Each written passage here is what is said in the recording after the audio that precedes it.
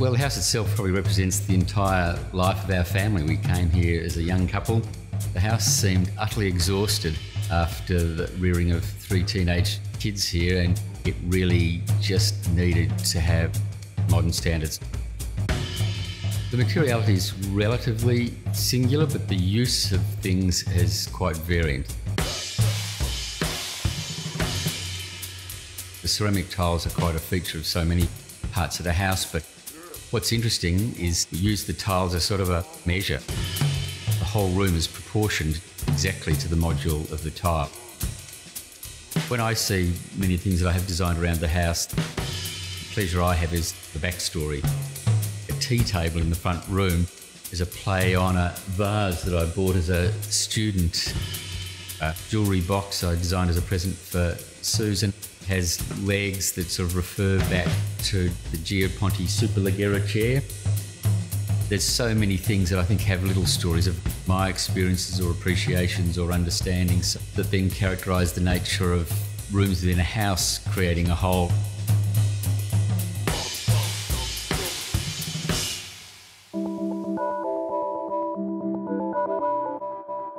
And so I think we are in an era where there's a greater fascination in things being customised, especially for a project.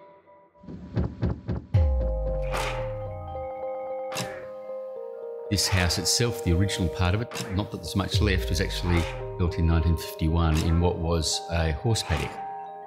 The building itself attracted us. We drove past, thought it looked very unloved, it wasn't for sale, and we kidded the absent owner to sell it to us many years ago in 1990. As much as anything, I think we saw the house and then immediately turned around and looked backwards and realised it was an amazing vantage point back across the Yarra to the city. But also the attraction was the garden, a beautiful old garden set within the structure of 3 massive elm trees.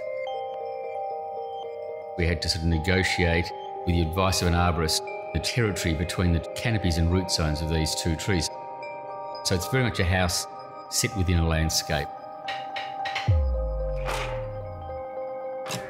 Take you on a tour of the house, really. We start at the street level and look up to see something which was a complete addition to the original house. We sliced the front of the old house back in 1999 and created a whole new wing that sits between 2 elm trees, and the whole pattern and shape is all about the elm trees.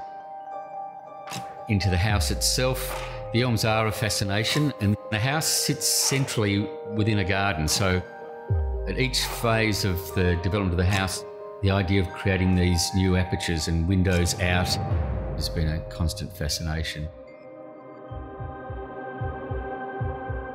I'm always fascinated in the cultural aspects around the making of something, the backstories, the place it's made, the era with which it was designed. I am fascinated with Japanese artefact because just about always it expresses a high degree of purposefulness.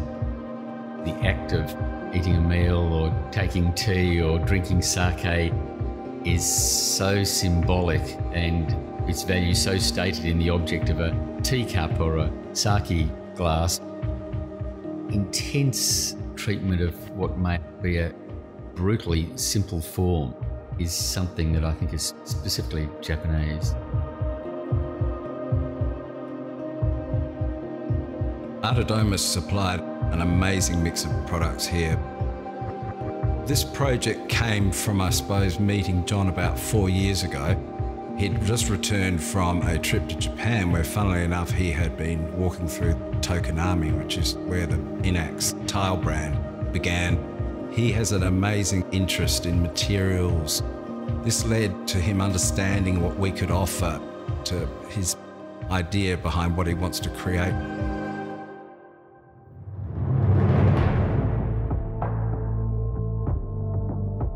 The kitchen has on the wall a scalloped tile from the Tajimi Valley, which is another special place in Japan known for producing beautiful ceramics. On the bench top in the kitchen is a 12mm thick natural stone quartzite bench top, which has been built into the kitchen to enhance its thin profile. The next room downstairs, which is probably the most outstanding, has been nicknamed the Bamboo Forest Room. It came from, well, it's not even a factory, it's a woman in Tajimi who is a ceramic artist, and she produces out of one little kiln adjacent to her house, and that tile was originally used on the outside of her house and produced about 30 years ago, so for her to reproduce that for this little room was quite a feat, even for a woman with such talent. Also in that room is the Angelo Mangiarotti Agape pedestal basin, an absolute design classic. Above it is the solid mirror, which is hollow glass, designed by the architect Diego Vancato, made by a guy in Murano. He blows it into a ball and then flattens it into a thick, almost saucer-like shape.